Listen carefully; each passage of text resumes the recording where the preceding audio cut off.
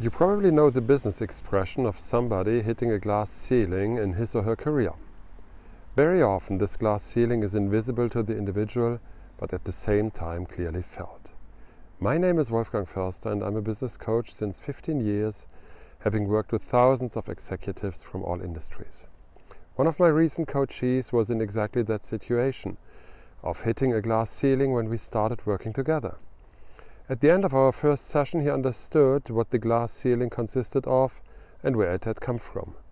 After 2 sessions, he knew what he would need to change in his behavior. After 4 sessions, he felt comfortable with his new habits.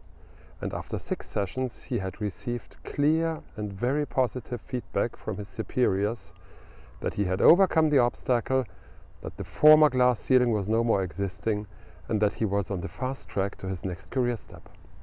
And this is why I love coaching.